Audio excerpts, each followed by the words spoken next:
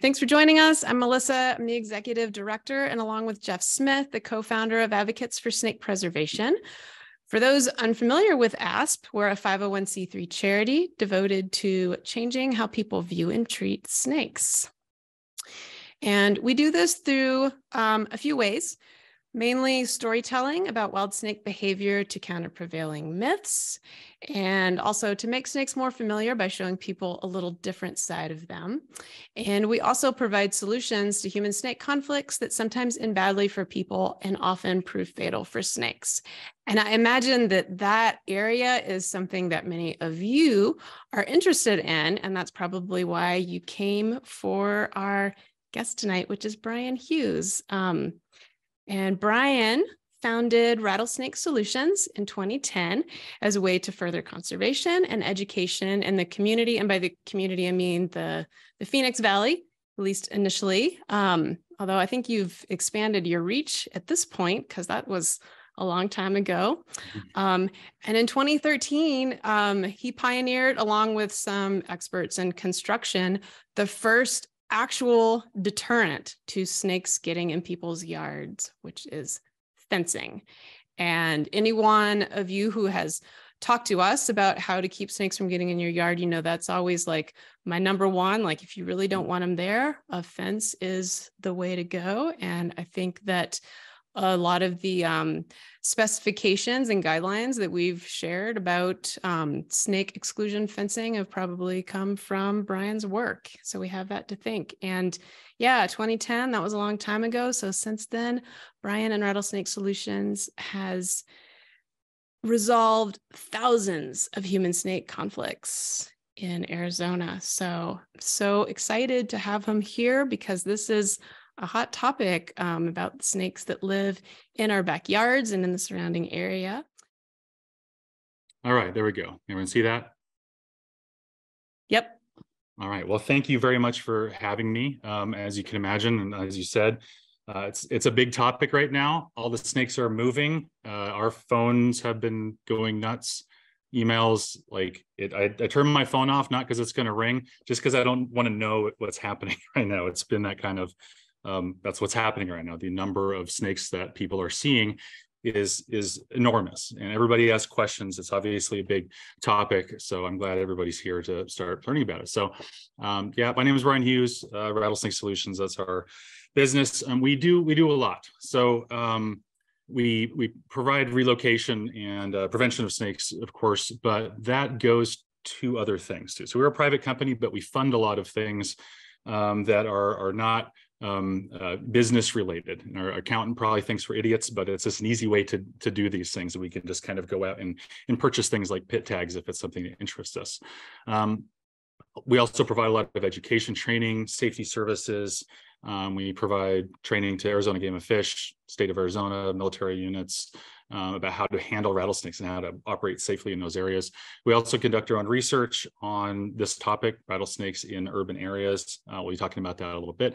And I love snakes. I love rattlesnakes. So there's this constant field time. You know, when there's not something work to do with snakes, then okay, well, I'm gonna go have some fun time.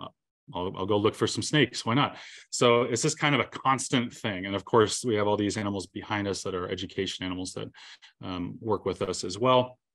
The information that I'm going to be talking about today is going to come from numerous sources. Okay, so most of it is going to be coming from the records of snakes relocations that have happened between the Phoenix and Tucson areas. And there are many thousands of those, and publications that have been derived from those records. We also have a snake identification service where people can email us or just text us, hey, what's this thing I saw on my hike? We'll tell them what it is. Sometimes we learn something too. It helps with distribution. And surveys and research that we are also conducting ourselves. In addition to our work with the Arizona Game and Fish Department and the City of Phoenix, we also provide survey services to other organizations and nonprofits that have land and just want to know what lives there. And then just kind of my own stuff that I see. I spend a lot of time looking for snakes, and there's some, I get to have some experience. So I'm going to be moving between a lot of these things. So the place that we work It's not just, Arizona, obviously, but the Phoenix and Tucson metro areas, which are kind of starting to merge. I think this is going to look very different in 50 years. And there's a big collision course here of a lot of different things that is at the heart of this topic of snakes and people, or the other way around.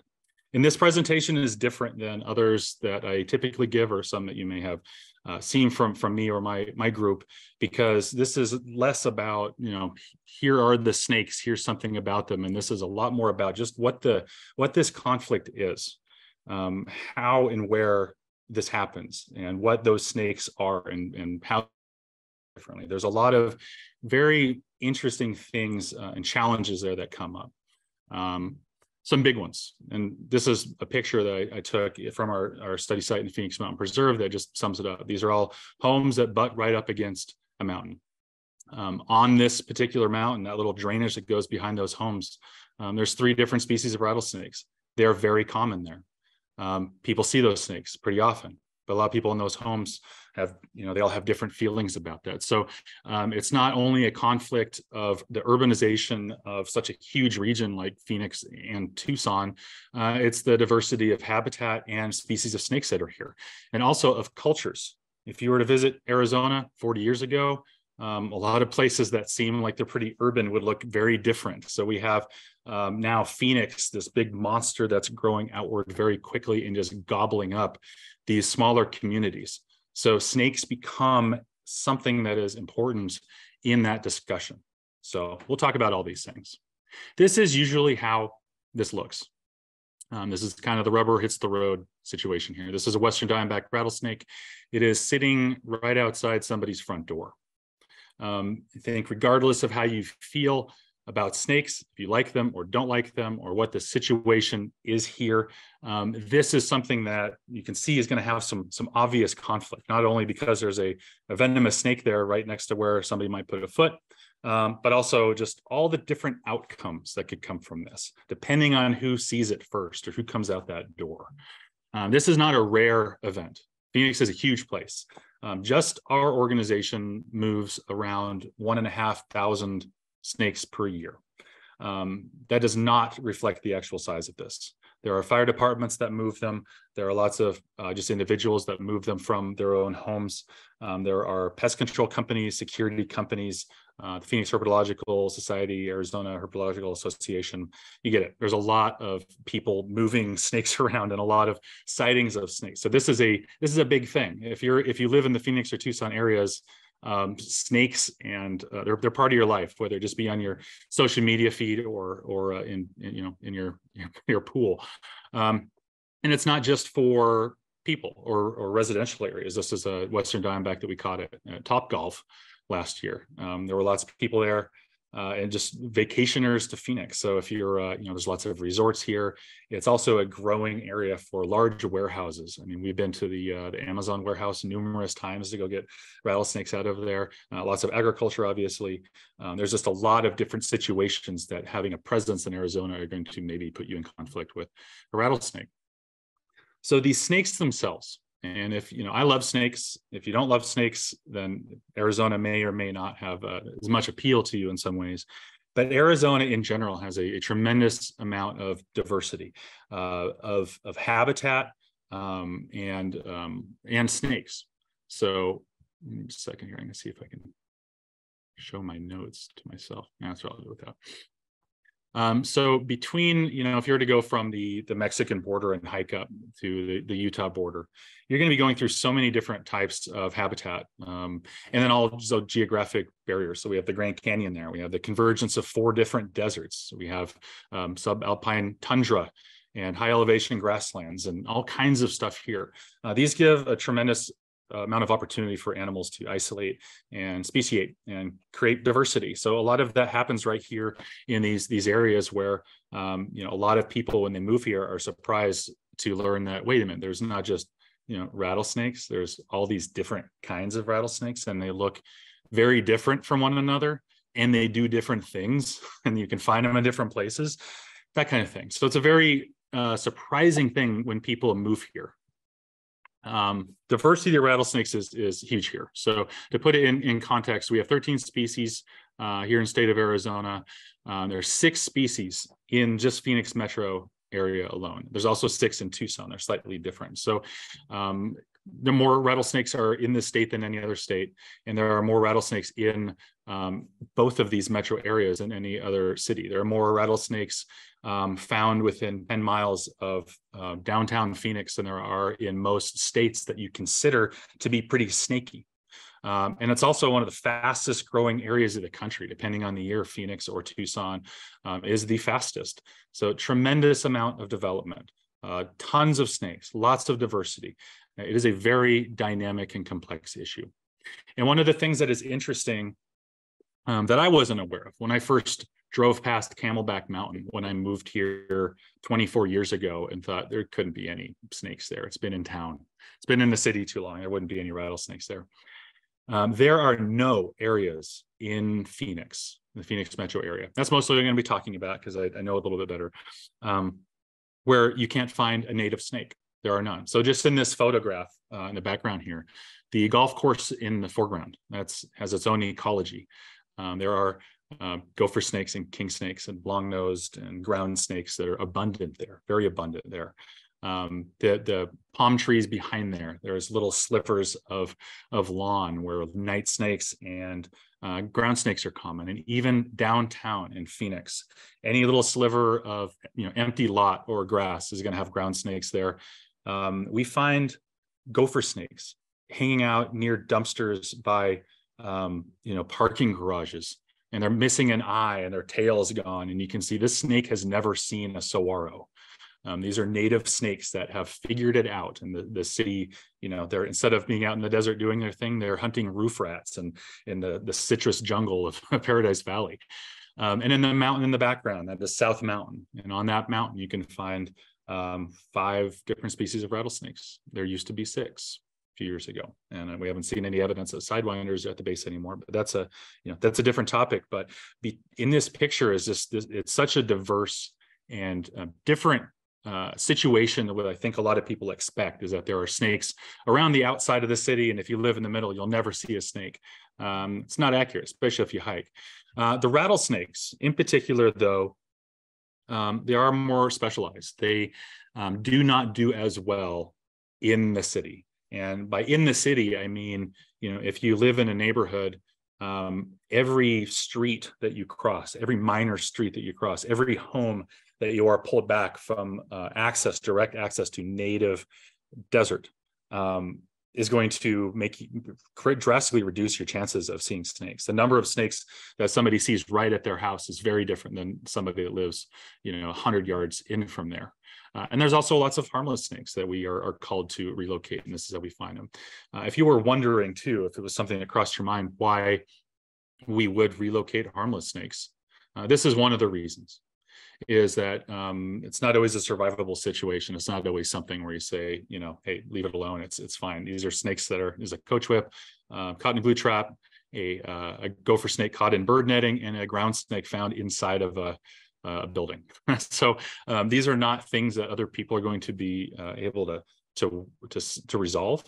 And also, you can tell from talking to people, I think, and this is different than when I first thought, what I first thought when I was doing this is if somebody calls and there's a gopher snake in their yard and they're terrified of it, if you say good news, it's just a gopher snake, and then get out of the situation, but they'll still kill. A lot of times that snake is not going to end up good. So we learn how to read the room, and we learn how to try to provide what we can to both those situations. But the point of this is that these harmless snakes, it's a very diverse group of animals that have varying degrees of specialization and generalization and ability to figure out how to live in these urban areas. So they have a very different look at how the city looks. So this is Phoenix.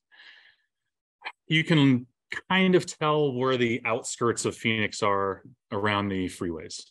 So there's the 101, 303 up to the top left there, and then the 202 that encompasses the East Valley. Around the edges of that is where there's the most development, and there's also the most homes that are built with the type of semi-native xeric habitat or transition zone that is more common in the newer Phoenix areas. A lot of the stuff in the middle, Paradise Valley, Glendale, Phoenix, Tempe, those are different. It's the citrus trees, palm trees, green lawns, that kind of thing. So the rattlesnakes are so tied to that native habitat that save for some random ones that show up in the middle of town for some reason, transplants, they hitched a ride on something.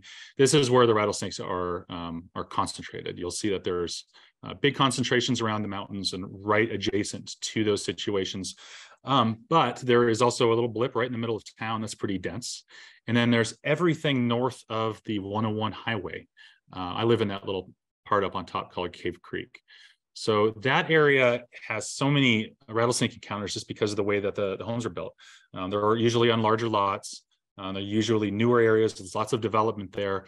And there are lots of places where the native habitat has been kept intact. Part of that is unfortunately just state land that hasn't been bought yet or developed yet. And a lot of it is intentional. There's lots of great communities up here where they build homes and neighborhoods that are, they're in line with what the Sonoran Desert is. They're using a lot of native plants and using things that specialists here can use. So this is just a graphic that we share with homeowners on occasion when they're asking where the snakes are, just to show like, hey, it can be dramatically different depending on just where exactly you are, to where houses on the corner of one of those big shared walls that a lot of these newer neighborhoods can have multiple times more rattlesnake encounters than just the house next door. And again, the one from over there. So just being interior, even if it's a neighborhood that gets a lot of rattlesnakes, just being literally across a street or a couple of houses in can be very different. So rattlesnakes themselves, very specialized, relatively predictable where they're going to be found. And then the blue that's added in here, those are the non-venomous snakes laying over the top of that. And then you have a very different picture. All that blue that's through the Paradise Valley, the northeast part of the city, those are densely populated areas. There's busy roads. There's other than some parks, there's nothing there that would resemble native habitat. But you have king snakes, gopher snakes, very common through there. Ground snakes and night snakes, long-nosed snakes, surprisingly, are all through there. And then that's most of the East Valley. Some surprising things for me too is that in here is a lot of the areas like South Chandler that backs up to a lot of agriculture, not a lot of snake encounters. I mean, there are snakes that are there, but for whatever reason, it doesn't turn into encounters. We don't see a lot of rattlesnakes that are there.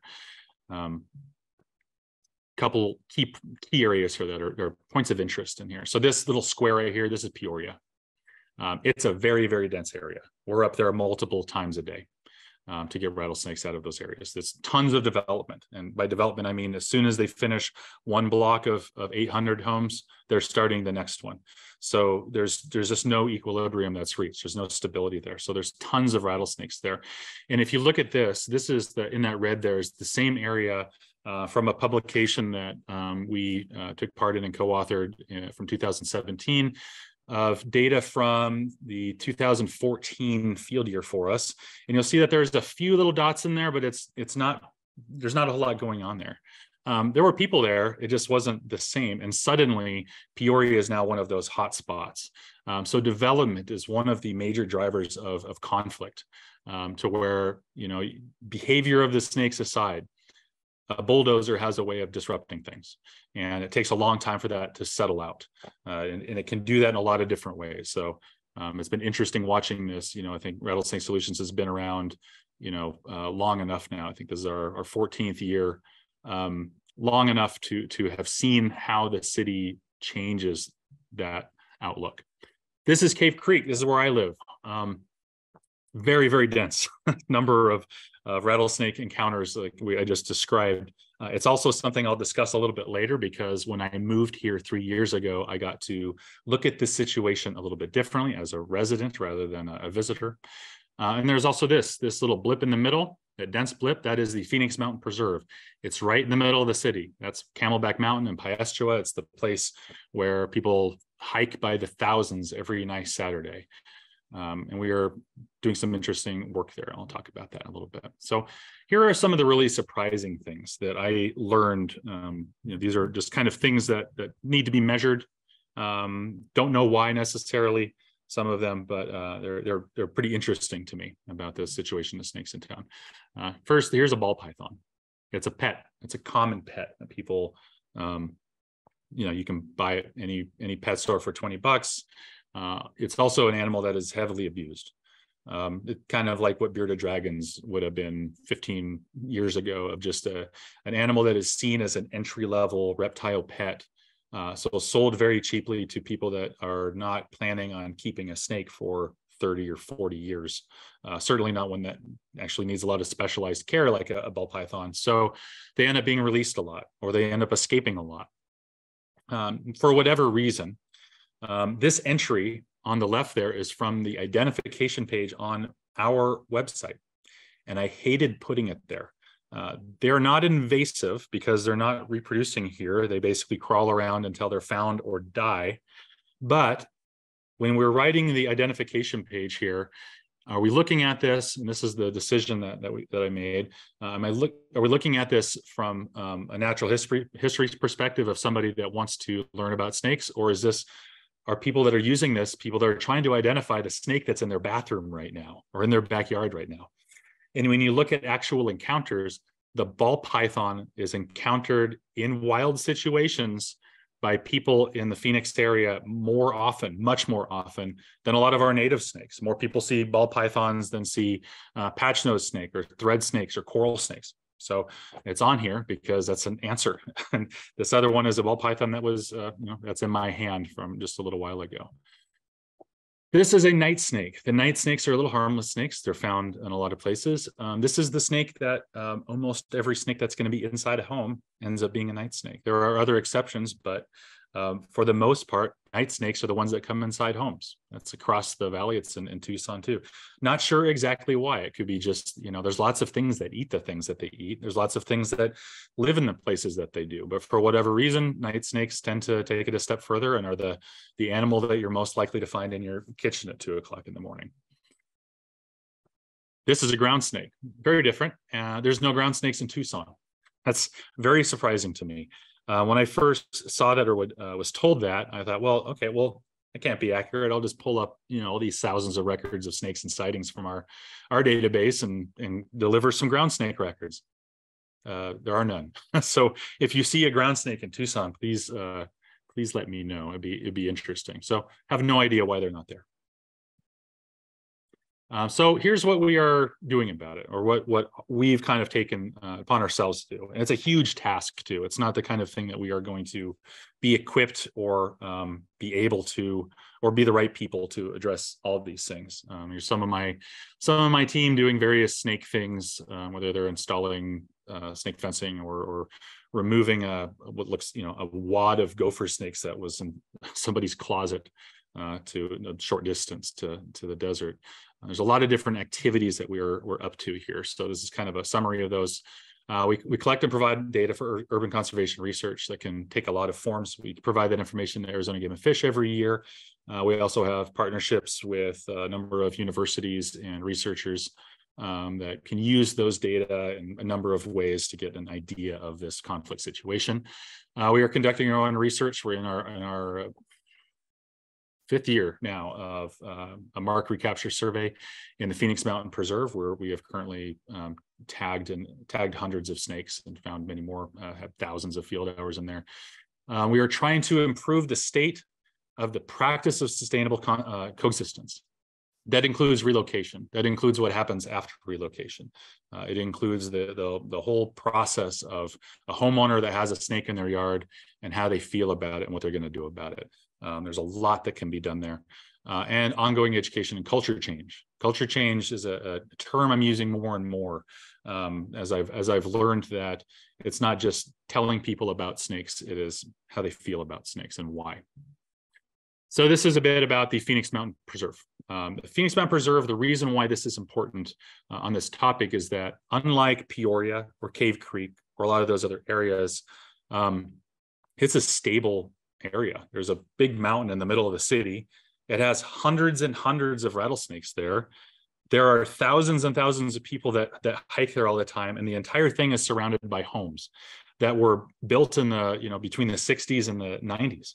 And nothing's changing. It's stable. There's no new, big patches of ground and hundreds of homes going in there. This is a series of natural areas that have very much settled into whatever that situation is going to be. Population is doing well. It's stable. People around in the area, it's stable. The number of relocation calls we're going to get or conflicts in there is predictable. So it's an ideal situation for us to look at this whole picture of what these areas like Peoria might look like in 20 years and learn what we can do different there. So here is that from that same paper from 2017. You can see a little blip in the middle of there's a lot of rattlesnakes. There's a lot of rattlesnake encounters, but it's not as much of a problem. Here's where it is. It's right in the middle of Phoenix. So we get data from here in a number of different ways. One of these is just from hikers. So we have things at the trailheads. Anybody that's a hiker and they see a snake, they can send us a picture of it, and hopefully some other information if they feel comfortable giving us the location, that kind of thing. We can put that in there. We can also use that basically as this bias control to make sure that we're not just missing big things and help to kind of calibrate our own efforts. Relocation groups like ourselves and other organizations that submit data to Arizona Game and Fish will also give us information of snakes that they have found in conflict in the areas around this particular park.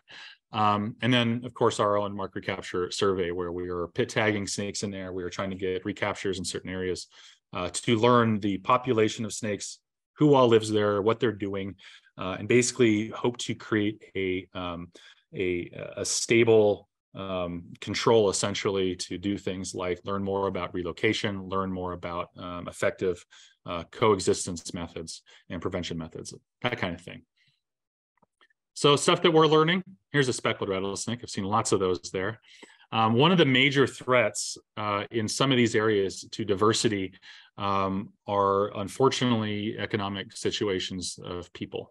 In fact, it's looking like you may be able to predict the diversity of species in a segment of natural preserve based on socioeconomic factors of the surrounding areas.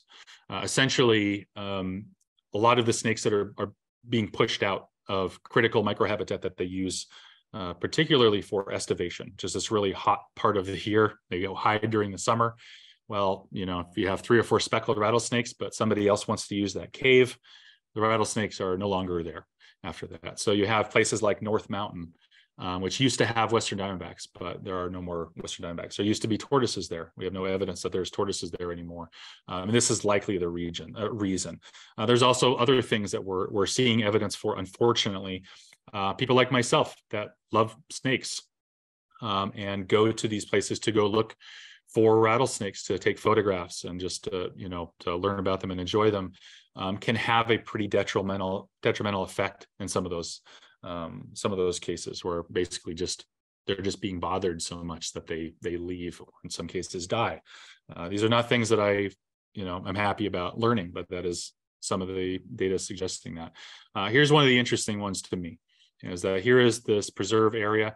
The roads create natural barriers. I mean, you'd think that would be the case, right? Like roads are going to be a geographic barrier, but not to the level that I expected. I mean, each of these little regions of the park, it has its own distinct population of animals that may not resemble the one next to it. They all have pretty similar habitat too. So in some of these areas, there are whole groups of animals that are entirely missing. And then once you start throwing in other data from relocations, you get this other interesting picture that's showing up. So like, as I said, North Mountain doesn't have Western Diamondbacks living there. They don't, but the homes around North Mountain do. So there are places where Western Diamondbacks have a stable population that seems to exist entirely within the backyards of the bajadas that development covered up, is what it's looking like. So it's interesting how you think that all the snakes are going to be in the park, but there's a lot left to learn there. So see lots of cool stuff like this. I think things that are probably under, they're known but through a lot of anecdote, there's not as much information as needed about the summertime social aspects of things like speckled rattlesnakes, how in the hot parts of the summer, they'll group up in relatively large groups and give birth together. Lots of things that you might be familiar with seeing with timber rattlesnakes or Arizona black rattlesnakes, where the social behavior is pretty well documented. It exists in a lot of these other species. It just happens at different times, and it's hard to view because to see this, you have to hike in there when it's 110 degrees. So it's not necessarily fun, but it's also a reason why there's holes in those data. Here's an area where, one of many where lots of rattlesnake species might live together, where they might have that same situation where they're estivating and giving birth in shared locations and even do so across species. And as diversity decreases in some of these little islands that are created by roadways, you end up with some other little weird things. We don't know what this is. When I first caught it, it's very large. I don't remember exactly how big. So, and I have that written down, of course, but it's as big as a very large speckled rattlesnake. Has some good coloration like a speckled rattlesnake, has a large head, it has a lot of characteristics of a speckled rattlesnake. It also has a lot of characteristics of a tiger rattlesnake. The head scale pattern is a tiger rattlesnake. There's a lot of interesting things here. And this is not the only one of these that we have found in this one little tiny area. So, what happens when you take a whole bunch of rattlesnakes and put them into a very small area and then cut them off and isolate them? Well, this might be a hybrid, and we're working on ways to see if we can figure out, is that why there's no tiger rattlesnakes in this area? Do they just interbreed with the others? We don't know yet, but things like this are very interesting. So I'm hoping that once we finish our work in the park, we'll be able to come up with some interesting things there. So this is a different Snakes Are Everything presentation for this next segment. And I would very much encourage everybody to go check this out, because this is the groundwork for a lot of the other stuff I'm going to be talking about for this next segment. And that deals with the relocation of rattlesnakes, or essentially there's a rattlesnake in an area. It's not tolerable that it's there for one reason or another. It needs to go somewhere. So what do you do? And that is a very complicated, dynamic, and controversial topic. So I would definitely check this out from Erica Nowak, who's done a tremendous amount of research on this, and is basically that research is what we base all of our work on, with some other additions on what we are trying to do. And essentially, the state of relocation currently is not that great, but I think that there's a lot of things that can be improved. And this is one of the follow-up documents to some of the research that was there, are things that are not necessarily addressed or addressed meaningfully, or areas that the practice of picking up a snake and moving it from one place to another could be improved to have better outcomes for the snakes and people. So right now, here's the situation. Somebody has a big rattlesnake in their yard. They don't know anything about snakes. They just moved here from New Jersey 6 months ago. There's a big Western diamondback in their yard. Here are the options that they have. They can ignore it or avoid it. They can move it or disturb it so it goes away. They can responsibly move it, or they can kill it. We don't want to kill it. We also don't want to do a movement of it that's going to do the same and kill it, or make it a problem for someone else, or to basically just do the same process but with extra steps. So what things can be improved about this situation? What can that person do other than nothing? This is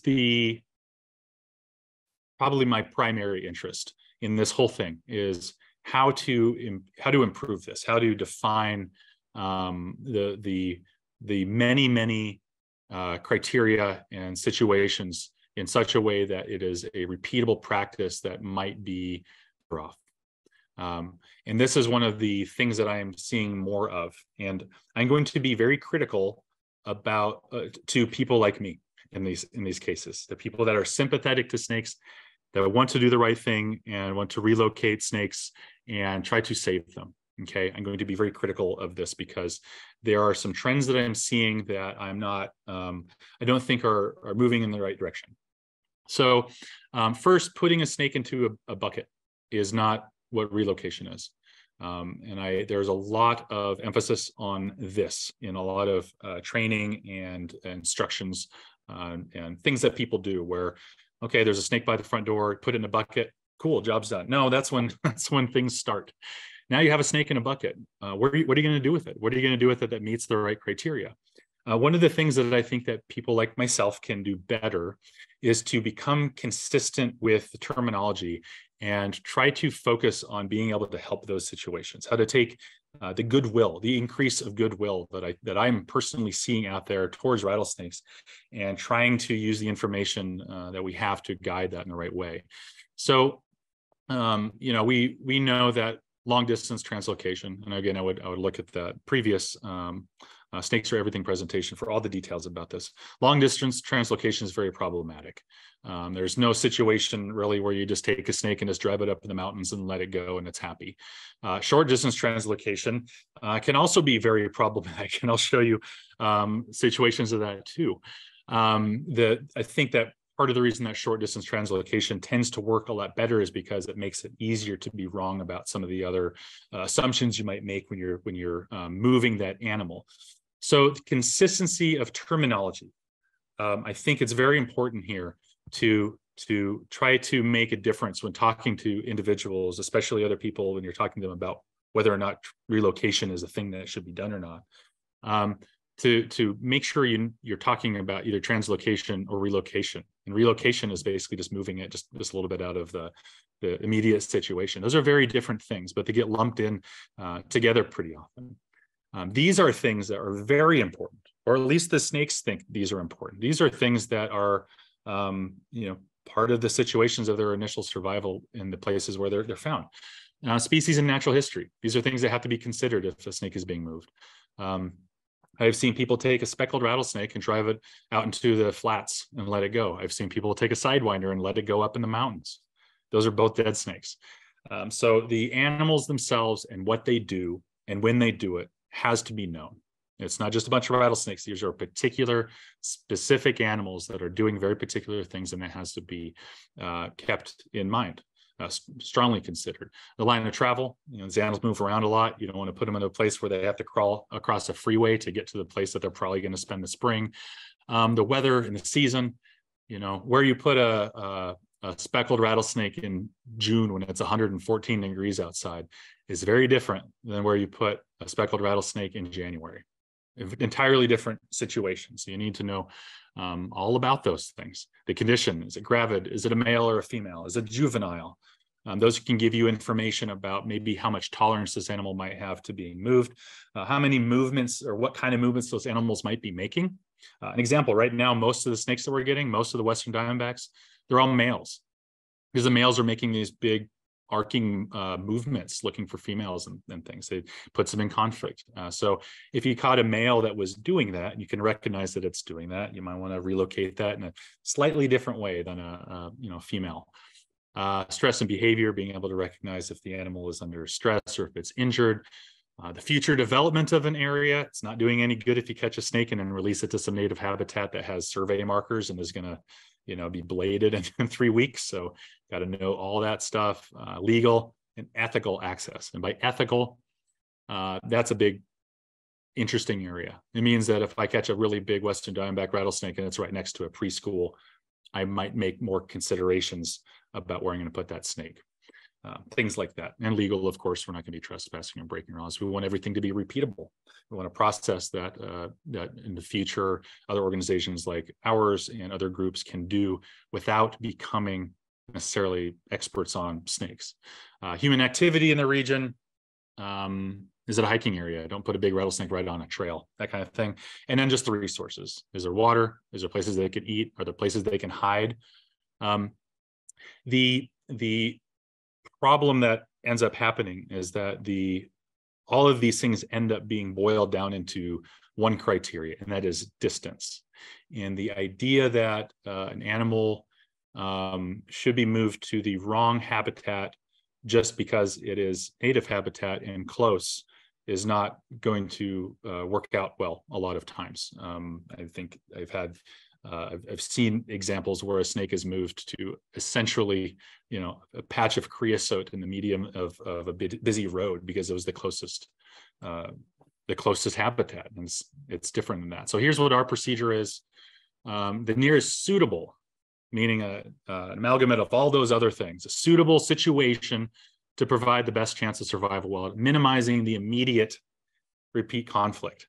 If there's a rattlesnake in someone's driveway, there's going to be another rattlesnake in that person's driveway. You can reduce the amount of rattlesnakes that they might have and the nature of those encounters. But you're not going to say this snake is never going to meet another person, but you don't want it panicking and crawling right back.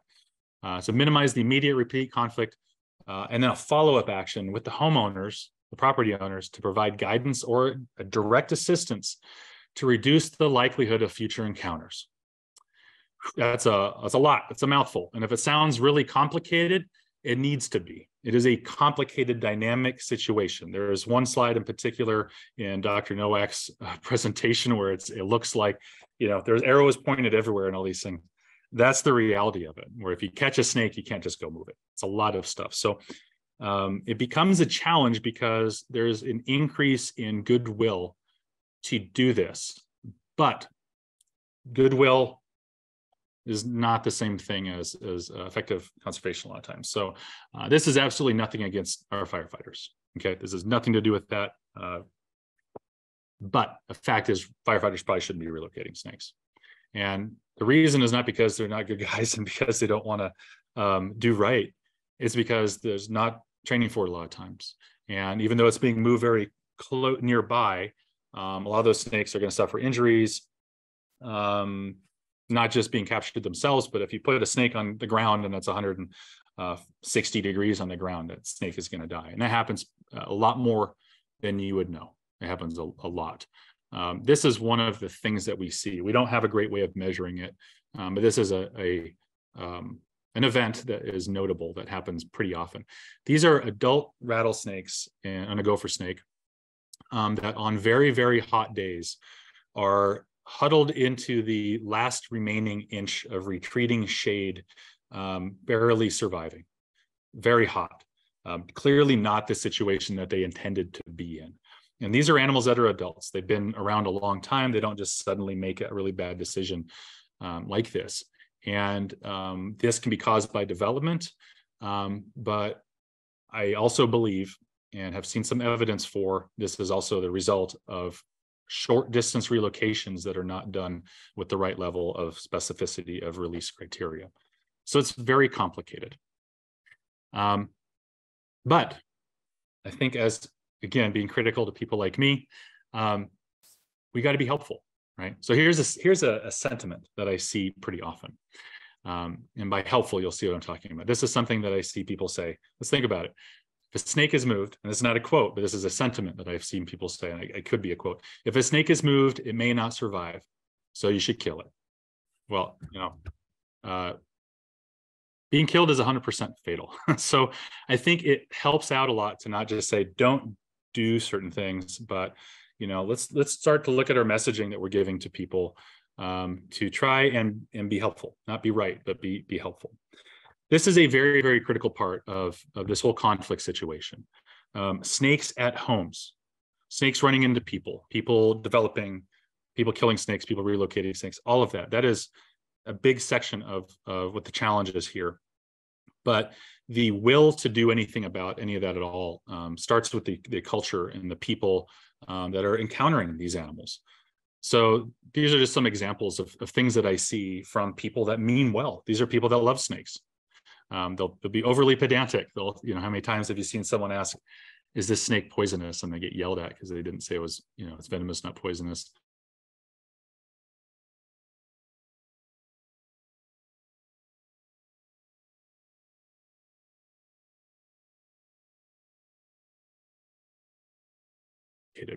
And this came to a head for me and became very apparent to me in my now hometown of Cave Creek, Arizona. There it is. That's our downtown. It is an interesting area, different than I thought. When I first moved here, I think the biggest, I told Melissa this, that the big news, the big controversy was that Dairy Queen was no longer allowing horses through drive-through. That was a big problem in this little town. And now we have Phoenix just growing right into it and gobbling it up and growing it around it. The people that are living here and the people that are visiting here are very different than they were 20 years ago. And what ends up happening is that snakes, the idea of them, not just the conflict, but the idea of where they fit in this whole thing, ends up being kind of a badge of identity as these two cultures try to kind of figure out who's who, right? So my mistake, and this is a mistake I made a long time ago, and I think a lot of people might make this when you're trying to solve this conflict culture thing, is that information and education alone is going to save the day. That if you have somebody that is terrified of snakes, or just says that they hate them, somebody that shoots, they've lived here their whole life, they've shot every snake they've seen for 40 years, or cut its head off with a shovel, and all you got to do is roll in there with some, here's some interesting snake facts. That's not going to do anything. It's not going to help them. It's because that's probably not the reason that they're killing them. So education is an important tool, but you have to have the will to do it. So here's something that I kind of have noticed and done, and this is something that has helped me in my own little community and some other ones, just as kind of an example of the way that this culture exists, and this virtue signaling, good or bad, can cause challenges. And I think sometimes people that like snakes don't realize that when someone says to shoot a snake, it is virtue signaling. Just because you don't see there's virtue in it, they're telling someone else something about themselves. So here's some of those comments. There's the old kill it before it gets a dog or a kid, just misunderstandings of ecology and how the situation works. The old hat band, belt, wallet comments. Some good comments too. A lot of people just mentioning various statistics about the firearms they own. But there's also ones that are positive that you're going to see here. That there's some people that feel that the snakes in the area are an important part of the area. It's part of what you moved into.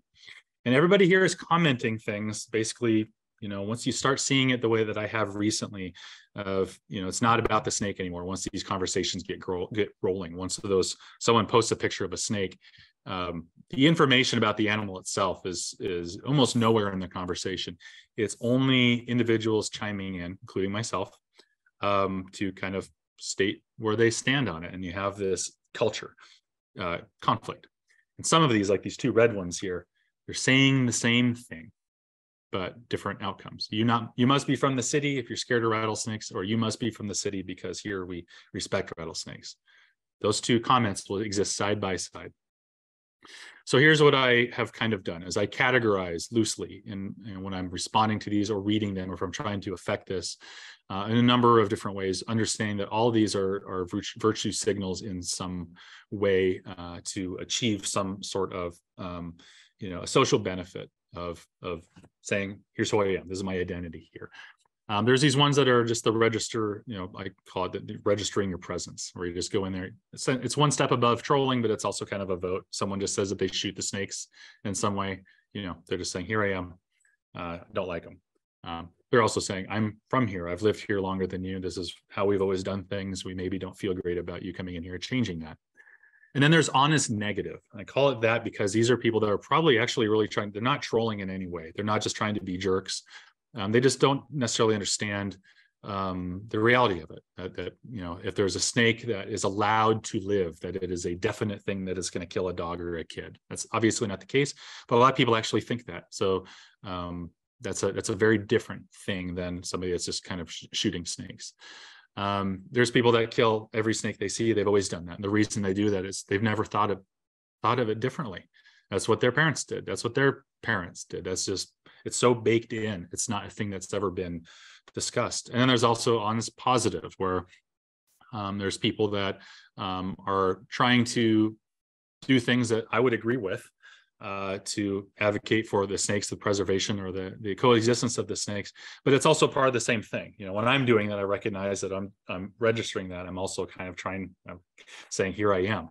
Right. So once I see it this way, it becomes a little easier to kind of sort these out and figure out what to do with it. Because what you're really trying to do is not to change to get rid of all the negative comments or get rid of all the register presence comments. You're not going to do that. What you want to be able to do is try to convert some of those individuals that find that snakes are an important aspect of their individuality of being from here to being able to achieve the same results, but through a more positive outcome. It's a really interesting thing to me because my background before I did all this was marketing. I did marketing more. And once I started looking at it that way, oh, it's just a marketing problem. It's a marketing problem. There's a bunch of people that think a certain way, and you're trying to provide information in a way that changes how people think about something. And so that's how I'm approaching it now. And I think it's very important for us to be helpful. It's not saying that you have to be super friendly to everybody that, texts you a picture of a snake's head being sawed off just to be a troll. But if somebody you think is actually just, they're a good person, they're a good person. That's how it is. It's just a thing that we disagree on. And I think that we can figure out some ways to get around it. I already did that one. So what do we go from here? It's a lot. It's a huge, huge topic. This could easily be, any of these could be a larger presentation, but we got to eat dinner at some point. So what are things that we can do? This is what I think that sustainable coexistence of rattlesnakes in Phoenix could look like, and how we get there. It's a long road, but I know that it is possible because I've seen it happen with Gila monsters. 10 years ago, when Rattlesnake Solutions was pretty new, we had a lot of people that would kill Gila monsters. We would be called to go get relocations of Gila monsters because they would be killed otherwise. We get to a call to get there, and by the time we're there, the guy has already cut the Gila monster's head off. Someone posts a Gila monster photograph on Facebook or I guess MySpace, and half the comments were about how dangerous it is and how it needs to be killed. That is not how it is now. If you want to get roasted, post anything negative about someone seeing these treasured jewels of the desert, the Gila monsters. This has happened. This is a transformation in that.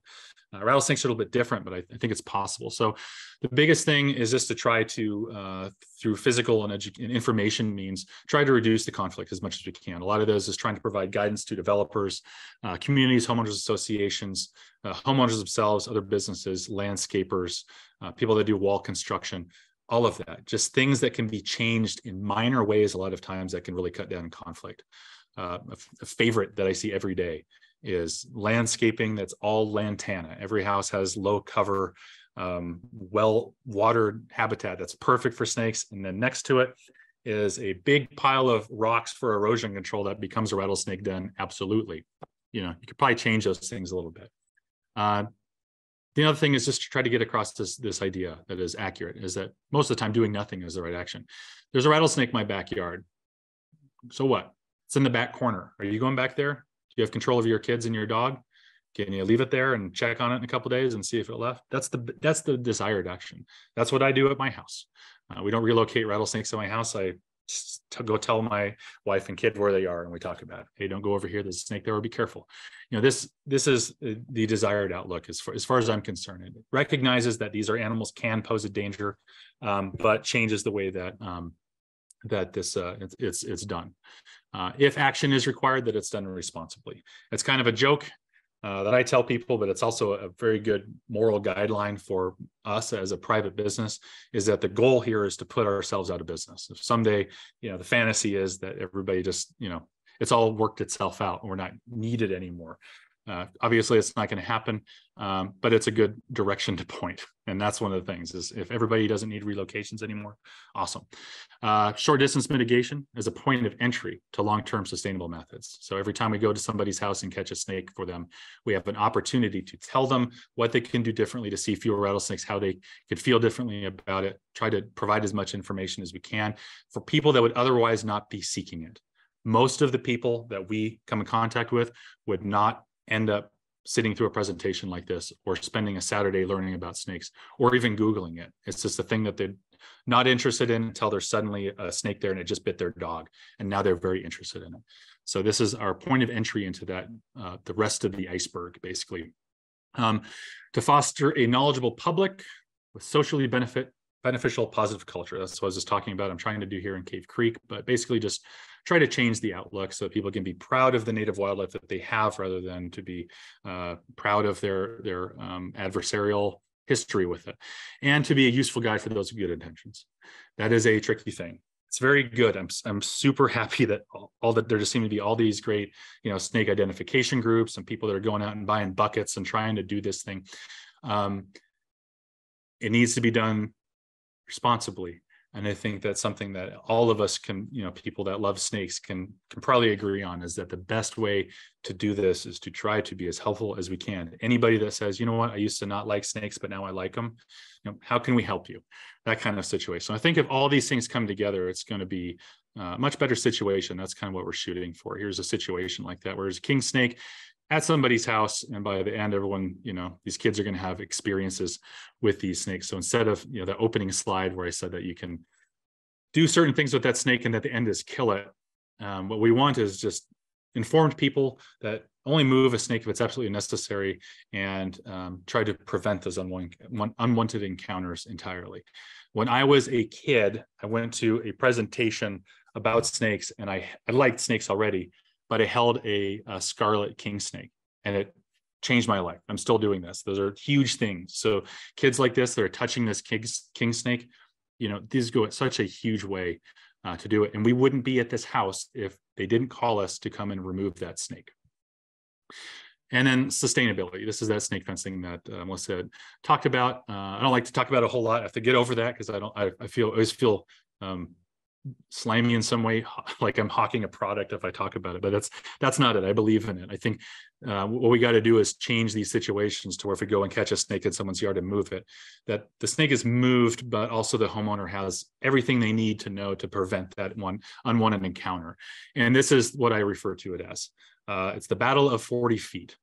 And that means that coexisting with rattlesnakes in an area as big as Phoenix doesn't look like having areas where snakes are and areas where people are, or having everybody being fine with a rattlesnake being right next to their front door versus not being okay with that. It might be this is a Western Diamondback that's right by the front door. If that snake were 40 feet out into that wash under a bush, it's not a problem. So we're not dealing with, it looks very different when you take it in bites like that. We're not trying to solve a huge problem. We're trying to solve a lot of these little individual ones where the snake can exist there. We're just trying to get it to do slightly different things, and the people have slightly different expectations, and that is very doable. So to close it up, I'm just going to show you some of the fun situations that we get into. A lot of stories. Won't get into all of them, but these Halloween ones always kind of crack me up. We provide services for free across the state on Halloween because this happens.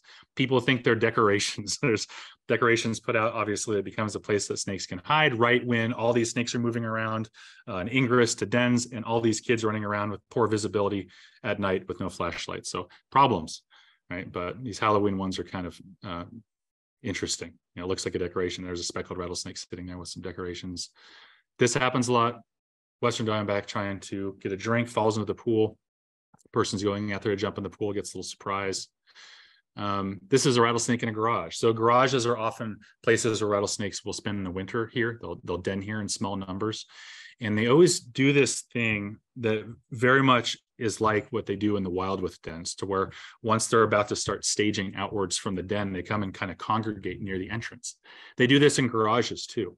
So you can get a garage that's just completely full of stuff. And most of us can tell you in 2 seconds if there's a rattlesnake that's in there in the spring, because they leave tracks in those corners. It's a really interesting, consistent thing. And then we have situations like this. This is a pair of Western Diamondbacks courting and eventually mating.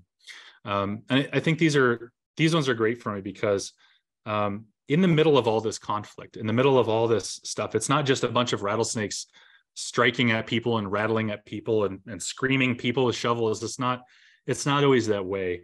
In the middle of all that, there are these animals living in these social dynamic populations that are doing what snakes do. It just looks weird when it's in the garage. So we get to see a lot of cool things like this. And, we get all excited when we show up to deal with these situations. But I always just think it's amazing seeing this, that these animals, they figured it out. They're doing what they're going to do. And it might be scaring some people, but that's something we can work on. I think it's the last one of these weird situations. This is, as far as I know, the only timber rattlesnake that's actually been found in Arizona. I have it. It's right over there because it can't be released. It's timber rattlesnake. We don't know where it came from.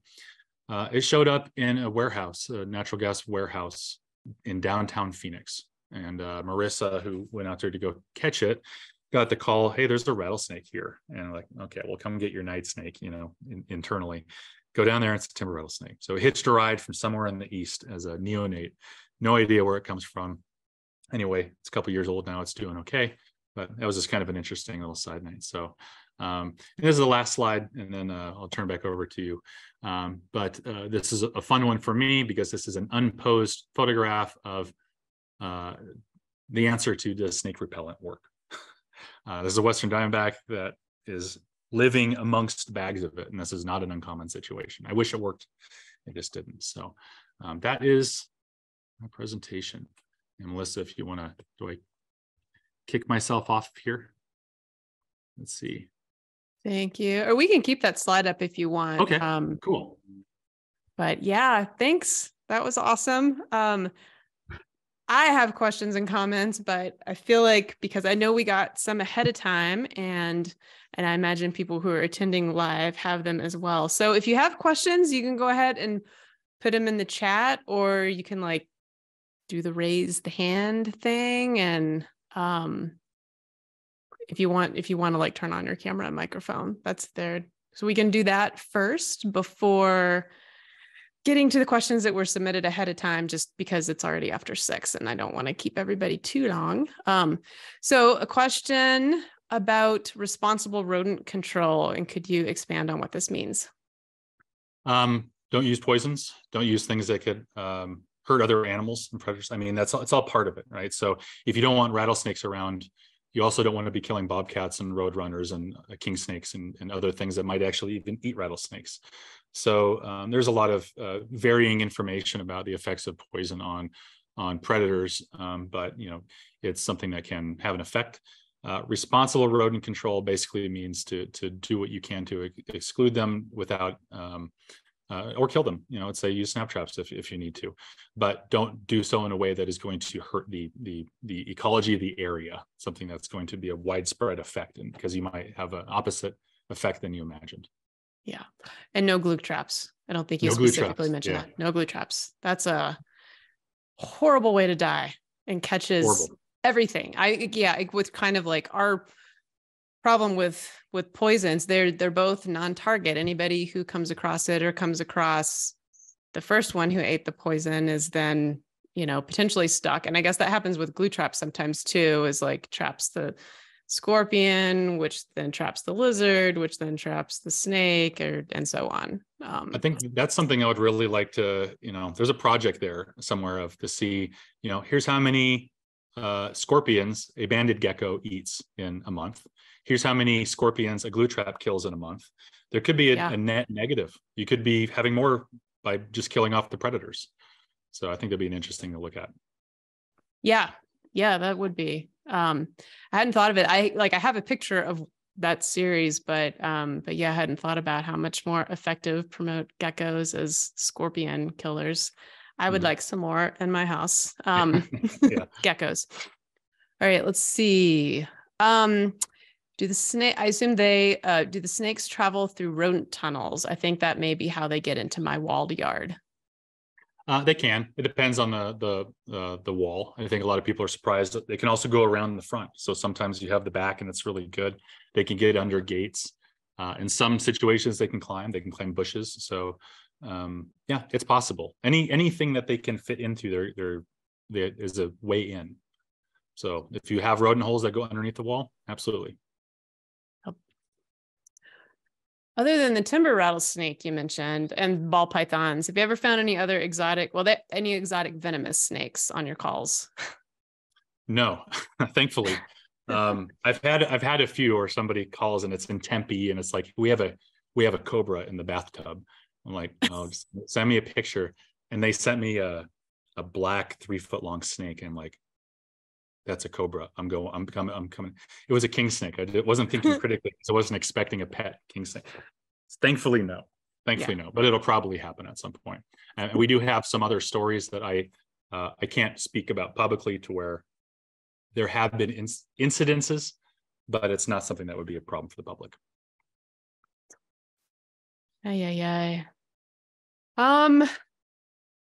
Your take on the rattlesnake vaccine. I assume this is the rattlesnake vaccine for dogs, if you have one. I'm sure you get lots of questions about that, because I know for us, a lot of the people who are concerned about snakes in their yard is because they're dogs.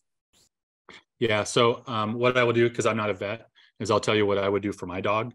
For my dog, I would not give them the vaccine, because it's the recommendation of some great doctors at the National Snakebite Support Group, and some studies that have shown that it is not proven to be effective, and there can be some problems like anaphylaxis with dogs that have never had a rattlesnake bite before. So it's according to those studies, somewhere between ineffective and potentially dangerous. So I wouldn't give it to my dog, but I would talk with your vet.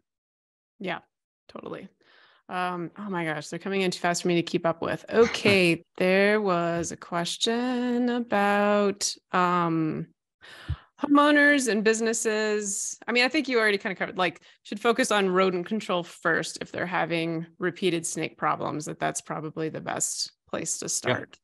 Yeah. Rodent control, and make some hard decisions about the landscaping. I went to a house yesterday. They moved there. They installed tons of rosemary all over the property, and had, there's see a lot of rattlesnakes there. So you have to start making decisions like that. Of look at the yard as habitat. Worse habitat, fewer snakes. Let's see.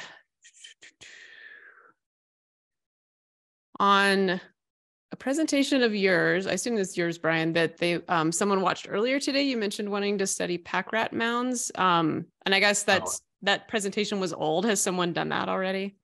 Somebody asked me about pack rats, so I was releasing a snake into a pack rat nest. So I did a live video and I was talking about it. And what I was referring to is that there's I think that you probably know as well, I'm sure, that pack rats, wood rats, and rattlesnakes in different areas have a pretty interesting coexistence.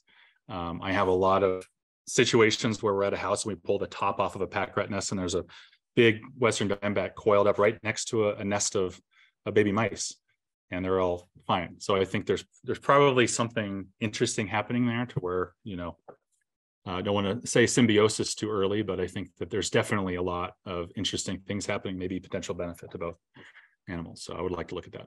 Yeah. Yeah. We've been kind of surprised at the times we've seen pack rats approaching snake, like not just in the denning season, but like during the active season, approaching rattlesnakes that are large enough to eat them, and just don't seem scared at all. So it's like, What do you know that we're missing out on?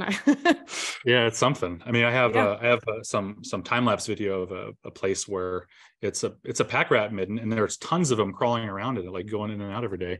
A tiger rattlesnake and 2 speckled rattlesnakes gave birth around the same time in the same area. So there's a pack rat just sitting there, and there's rattlesnakes everywhere crawling around. And like, it's interesting. At least it's interesting. Yeah, it is really interesting. Okay, someone is asking, in your opinion, do you think it's okay to try to move a basking snake off the road so that they won't get run over? Sure. Yeah. If you feel like you can safely do so, if you can save it from being, I would say the one thing is, if possible, to move it in the direction of travel, because otherwise it's going to try again in 20 minutes and might get hit. But don't do anything you're not, comfortable doing, obviously. But yeah, I do it all the time. Yeah. And I would add to that a tip that I was given at a presentation a long time ago. Someone said that and this was in Arizona too, they carry like a bag of sand around with them. So when they see a snake on the road, that they sort of like throw that towards the snake's tail. So hopefully it scares them into like continuing in that direction. And that way, because they weren't a snake handler, like that much of a snake enthusiast, they just didn't want them to get run over. So they didn't have to approach the snake and elicit, like sometimes as you're approaching rattlesnakes, especially ones that are out moving like that, they want to coil up into that defensive thing. And so sometimes that helps and is a really safe way if you have something kind of, lightweight enough where you're not going to hurt the snake, but to kind of scare them away. If it's a non-venomous one, not a big deal, but if it's a venomous snake. That's a really good idea, actually. Yeah, I thought so too. I've recommended it now a lot. Let's see. Is there something particular about rosemary attracting rattlesnakes, or just because it was nice little shrubby habitat? It's the habitat type. And I think I just watched. I wish I had the name of the paper that I just had read about this, but I was using our data and was looking at land cover and plant types, and it's this low cover. So rosemary and lantana and natal plum in particular tend to be overwatered and under-maintained. They tend to have a big, dense, wet pile of leaf litter underneath all of them, and rodents like it. So it's not the plant itself that's attracting to it. It rots and it's warm in the winter. It's cold and wet in the summer, and there's always food there and places to hide. So it's just this kind of, it's like the 7-Eleven for a venomous snake, and it's just the default plant that people put here. So get rid of it. Well, there are some nice thank yous and great presentation, and they really enjoy it. Thank you. There's also still a lot more questions. Okay, I got all night, so as long as long as you do, I'm okay. If we got to end it, okay, well, I think I'm going to shoot for 6:30, and for any questions that we don't get to that have been submitted by then, and as well ones that came back earlier, I have everyone's contact information, so I can get that to you. Get it to Bryan if it's something that that he needs to answer, or get it back to people. But let's see how many we can get through. Are there Mojave rattlesnakes in Arizona? The answer to that question is yes. Easy. They're not everywhere, but they are found. Is that one of the species that's in the Phoenix area? Yes, but not that many. So they're kind of specialists, and I think a lot of times they're not seen that way. But they live in that Colorado River desert scrub type flat habitat, and are apparently pretty sensitive. Basically, as soon as a road gets put around an area, they blink out pretty quickly. So yes, but small pockets, and far east Apache Junction and parts of Peoria, Vistancia still have a good number of them. But yeah, I've heard that from others as well, that they seem like one of those species that doesn't do well around people. Not helpful that everyone is out to get them, but there's probably just as many other species of rattlesnakes that are killed because people think they are green Mojaves, which is whole nother talk. Yeah. Thoughts on whether people who are working outside a lot should wear snake chaps? Sure, if you feel like it. I mean, they can be hot. It can also protect you from cactus and cat claw. That's why I wear them half the time. If you have high boots, I wear my usual work boots I wear to work with snakes. I have 10-inch high leather boots. I have insulation in them, even though it's hot, but gets a little extra padding there, and then loose fitting pants.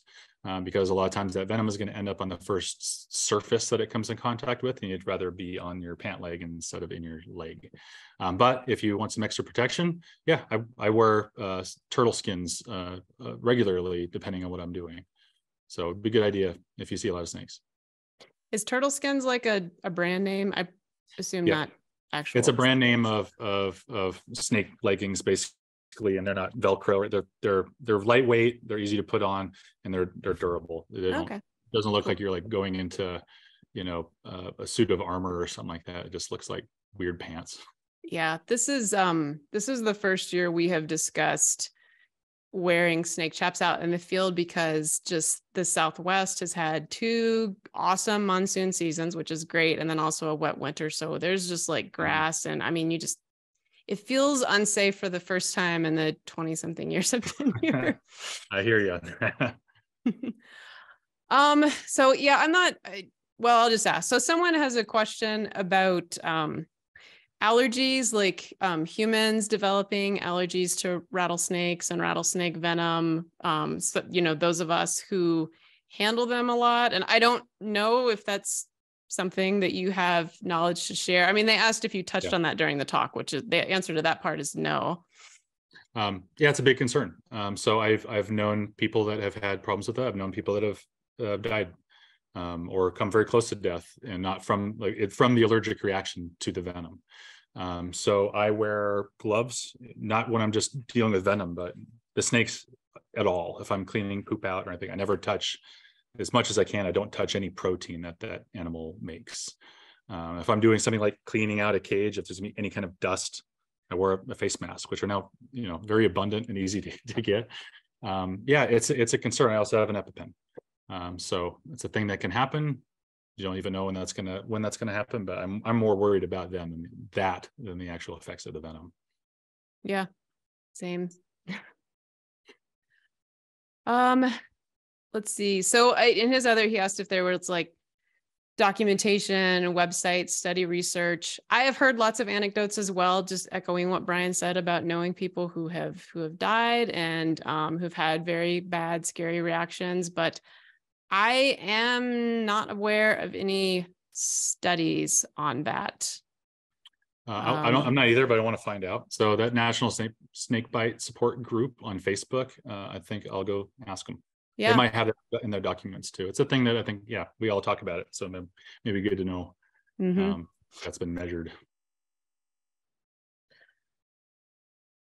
Let's see. Thanks for all your great info. They've used it to help with their own personal encounters with snakes. And I guess they are a docent at the Desert Museum in Tucson. And so they passed that along in their work there. Because I'm sure there's lots of questions about snakes at the Desert Museum. Great.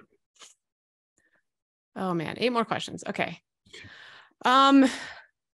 Any thoughts on possible habitat corridors for a big area like Phoenix for snakes? I feel like, and I assume this is kind of related to that, there's all this talk in the past few years about like wildlife crossings, and most of those are designed in such a way that like snakes and other small animals aren't going to use them. So I don't know if that's specifically what they're talking about, but it may not be useful here. I mean, so that for the snakes in particular, I think that the big change that could be kind of an approximation of the spirit of that would be to design regional parks a little bit differently.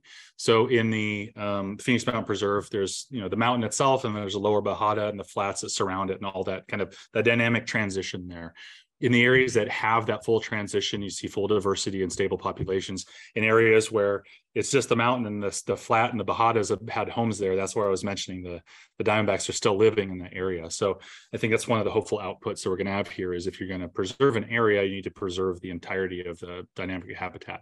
And I think that would kind of do the same, like a similar thing to as a corridor, because they're not going to be traveling through there, but it would allow for the entirety of those populations to exist.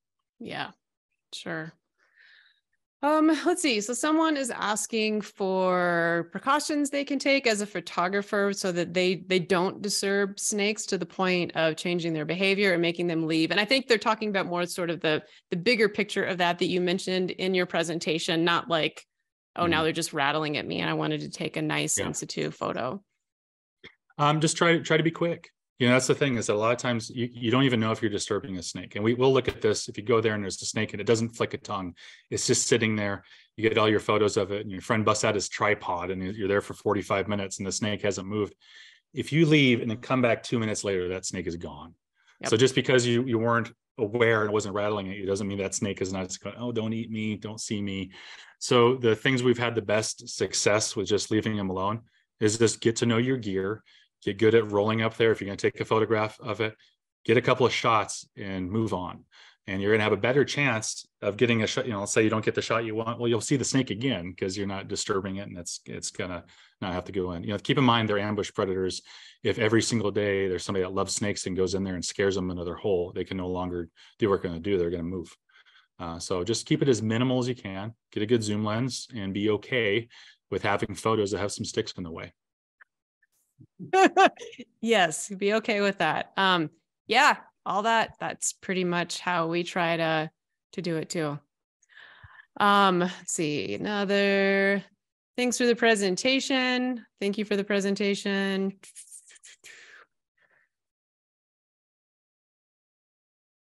So someone is saying that they watched some show or something that talks about relocating snakes in Australia and that there are permits required. And so they are wondering, in Arizona, is it illegal to relocate snakes without a license? And yeah, I'm actually kind of curious about that too. What is the licensing, training, et cetera, requirements to do the kind of stuff that you do, sort of working towards like what you talked about and we've talked about before about, best practices for this kind of work?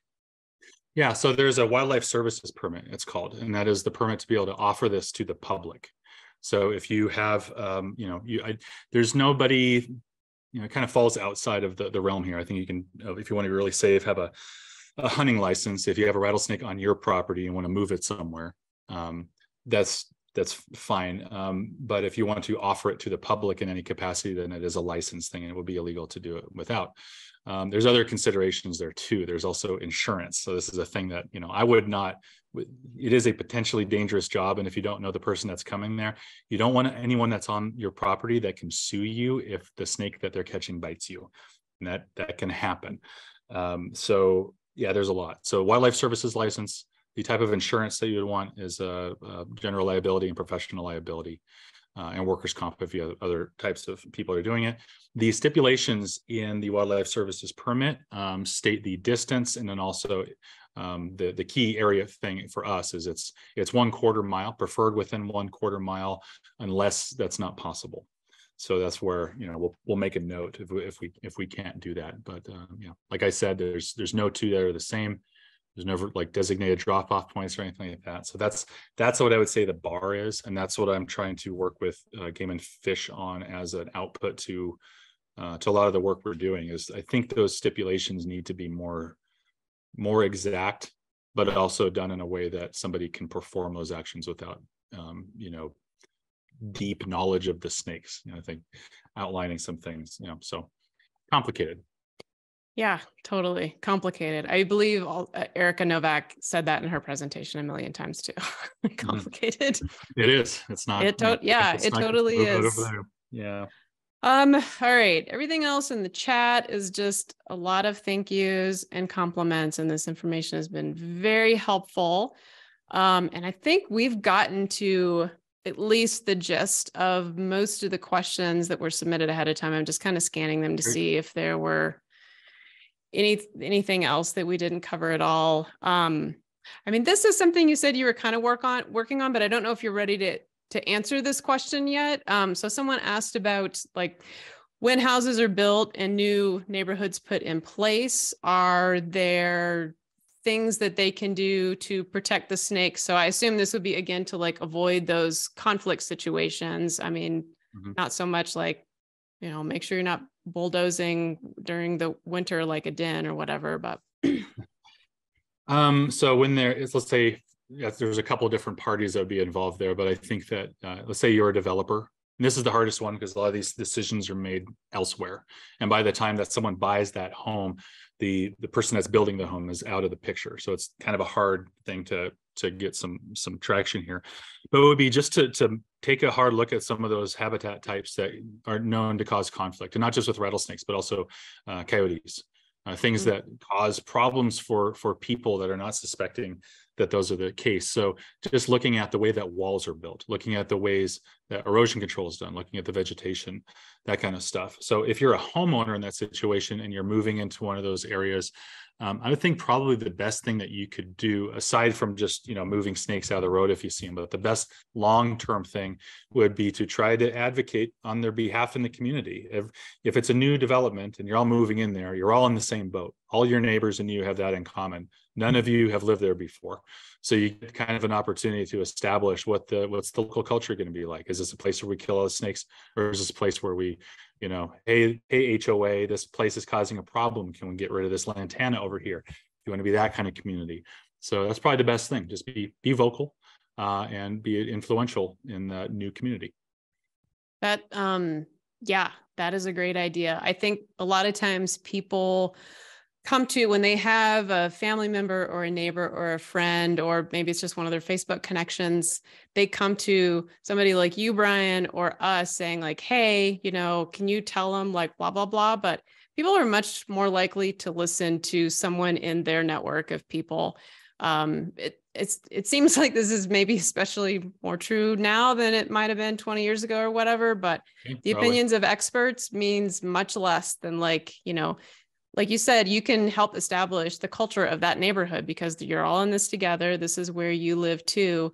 And that's going to be taken very differently than somebody from somewhere else who's like, oh, well, yeah, that snake freak. Of course, they're going to say to whatever, leave them alone. Yeah, they live a million miles away. They don't get them in their yard and all Of that. course we don't. No. So I think that's the goal on anything like that, is just imagine a person that is knowingly or otherwise seeking social validation. Can they achieve that best by something negative or something positive towards snakes? It's the same mechanism, but you can influence the way that they get that. Yeah. All right. I think that's an excellent place to wrap it up.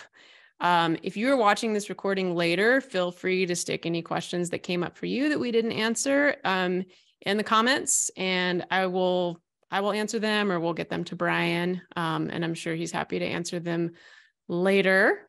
But yeah, this has been a long one because it was a great presentation. There were a lot of awesome questions, and yeah, thank you so much. Thank you, Bryan, for coming tonight. To everyone who tuned in, our supporters who make Snakes Are Everything and everything else possible.